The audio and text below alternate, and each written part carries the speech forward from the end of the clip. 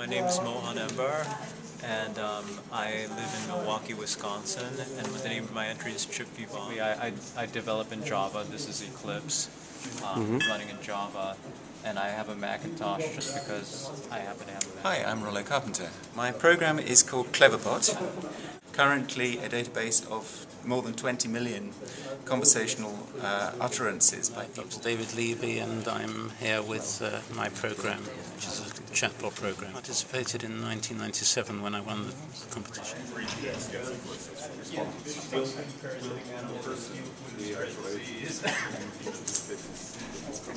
it's very reassuring, like when somebody talks about their pet rat, it just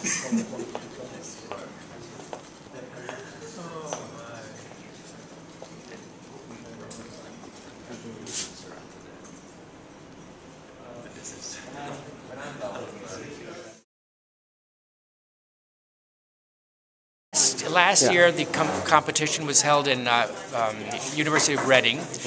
The total interaction time was 5 minutes, 2.5 minutes with the computer and 2.5 minutes with the human, which isn't enough time to have an intelligent conversation.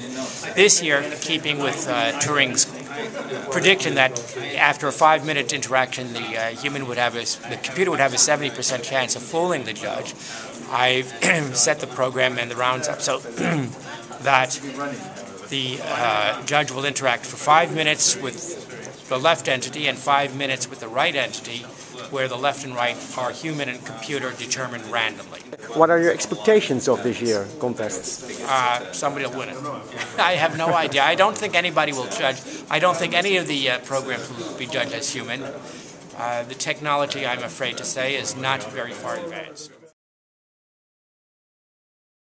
I'd just like to introduce and explain a little bit about the competition and what the procedure is going to be and what you are going to be able to see. So just to explain how the competition is going to work, each judge on our judges table is going to be communicating with two entities, one human and one program. And they have a 5-minute dialogue with each of those two entities.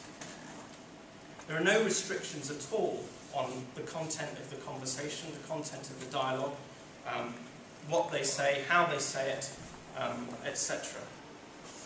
And at the end, we allow 10 minutes for the judges to review the conversations and come to some decision about which one they believe was the human and which one was the computer program in that round.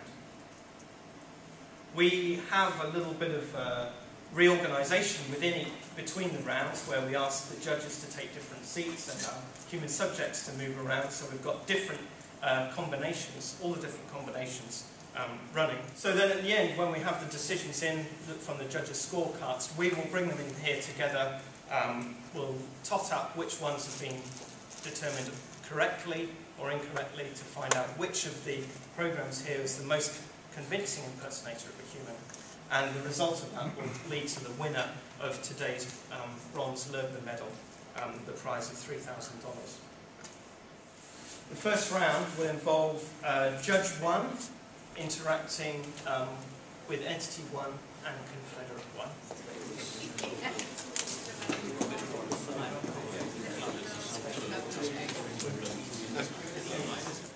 The lower left window, you have to start typing. After you start typing, one hopes that there'll be a response. Right. And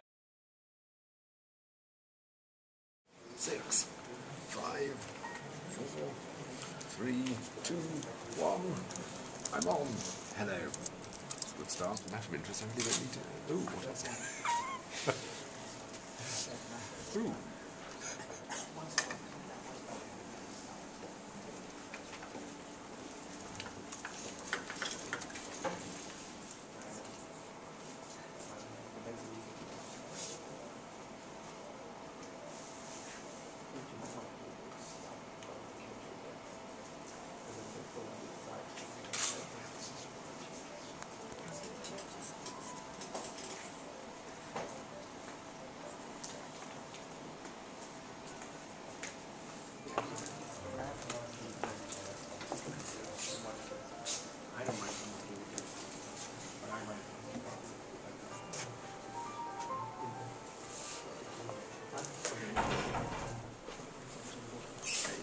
the other entities?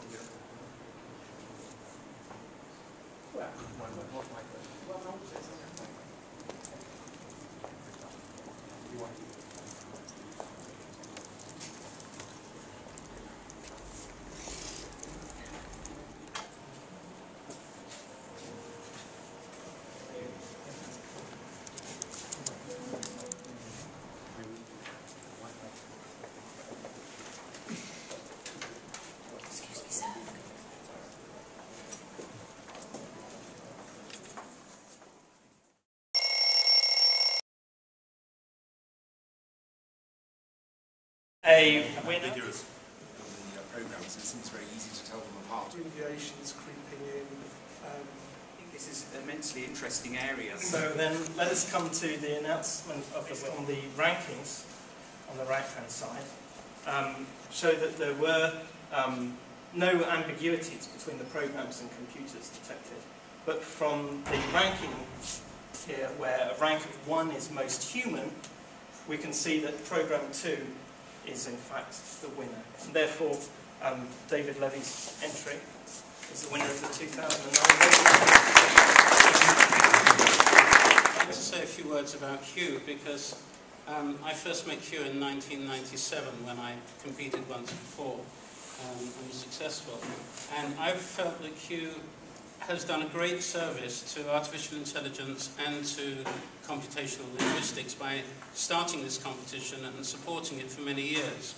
Because one of the things about these competitions is that the contestants and others in the field, after the competition, they go away and they look at what's wrong with their program. They come up with new ideas and they improve their programs for next year, which means that the competition itself pushes forward the level of performance of the best programs. So then the results here show also the identification of the humans, and from the ranking list we can see that Confederate 1, which is Brian Christian, was the most human. Congratulations. Obviously paid off. Well, thanks so much. This is certainly the strangest award that I've ever won.